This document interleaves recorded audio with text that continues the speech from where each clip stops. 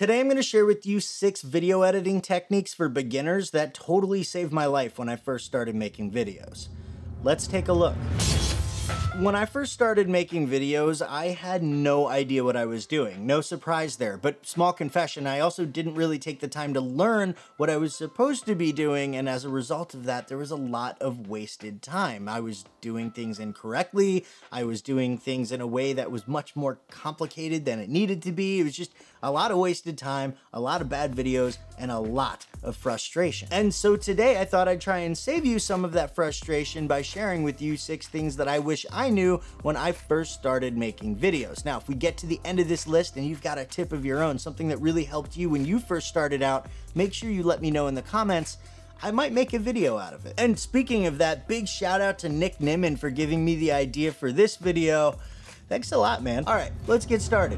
My first tip is to use markers. Most video editing software out there allows you to set markers and add them to your timeline, to your video clips, to your audio clips, and stuff like that. And those markers can be used for a few different things. One of the more popular ways to use them is to set points in your timeline where you're gonna be making cuts in your footage, which is super helpful if you're cutting a B-roll sequence to the beat of the music. But as far as I'm concerned, one of the more practical ways to use it, one of my more favorite ways to use it, is to use those markers to add notes to your project. So let's say that I'm editing a big project and I'm going through the main timeline and I come across a section and I'm like, you know what? Some B-roll of the beach would go really well here. So I press M on my keyboard and I set a marker and I add a note to that marker that says B-roll of a beach. And that way when I'm going through my second pass and I'm adding all my B-roll in, I see that marker and I'm like, oh yeah, I need a scene from the beach. So I go and I grab that footage and I throw it into the timeline and I'm done. So using markers to add notes will help you stay organized and it'll keep everything in one place. You don't have to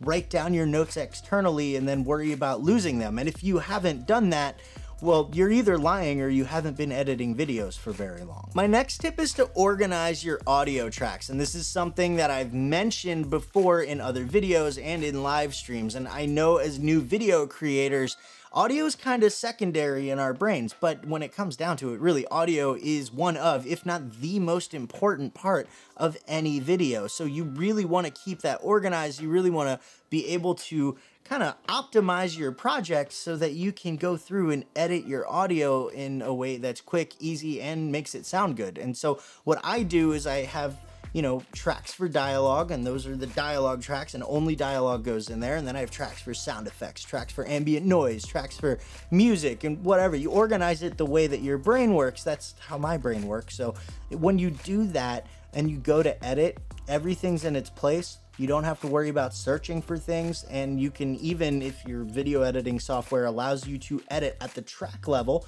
you can edit an entire track and not worry about screwing up some sound effect down the line because you're only dealing with dialogue, or you don't have to worry about messing with the music because you're only dealing with sound effects. You get the idea. And it doesn't take long to do either. You just add the tracks that you need, you label them, and then when you're going through and making your cuts and adding your footage to the timeline, you just put the right type of clip in the right track and you're good to go. This is gonna make your workflow faster, and it's probably gonna lead to better sounding videos as well. My next tip is to use keyboard shortcuts, and this is something that I really wish I knew when I first started out, because I didn't know what keyboard shortcuts were. So I was using my mouse for everything, and I would go through and I would click a button and I would go do what I need to do and then click another button and do what I need to do and then click, and it was just a mess. And then I started learning about keyboard shortcuts, and I started learning about, you know, hitting C for cut or B for blade if you're in DaVinci Resolve, and Control B if you just want to, you know, cut at the playhead, and all of those things, ripple delete, and adding things to timelines, and all these things that instead of doing with my mouse, I can just hit a couple keys on my keyboard and be done with it. I mean, no joke, when I started using keyboard shortcuts and I started memorizing the ones that I use most often, my editing time got cut in half. So if you don't know what the keyboard shortcuts are for your video editing software, learn them, love them, and thank me later. Moving on, my next step is to use proxies. Well, Premiere Pro calls them proxies. DaVinci Resolve calls them optimized media. Either way, it's the same thing. You're creating lower resolution, lighter versions of your footage that you can do all your edits on, and that way your playback is a lot smoother, it's a lot lighter, you're not bogging down your computer. It's so much better than trying to work with like 4K 60 frame per second compressed footage. It's just better. And a quick bonus tip, if you don't want to go through the trouble of creating proxies or creating optimized media, even though it's really not that difficult, you can go to your playback monitor, at least in Premiere Pro and DaVinci Resolve, and you can lower the resolution of your playback, and that might help you get some lighter playback as well. But still, if you do that, when you start adding on effects and color grades and stuff like that, you might be bogging down again. So your better bet is to just go ahead and create the proxy files, create the optimized media, and just learn to love it. It's great. My next tip is to use multiple timelines or multiple sequences if you're in Premiere Pro. And this is something that I do on larger projects. If there's many different scenes, what I'll do is I'll create a timeline for each one of those scenes, and I'll fully edit those timelines, and then I will bring those timelines into kind of a main master timeline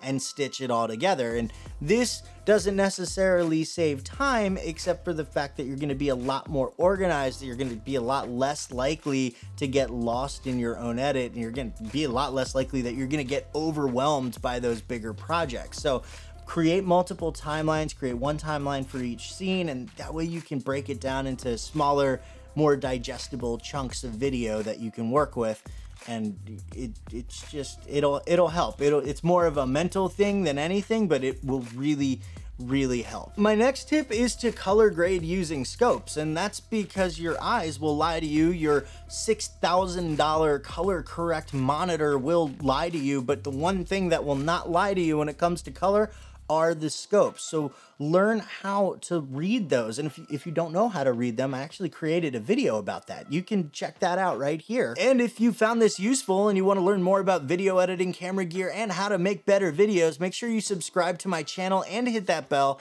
so you don't miss anything. Thanks for watching. Thanks for hanging out, and I'll see you in the next video. Go watch it now.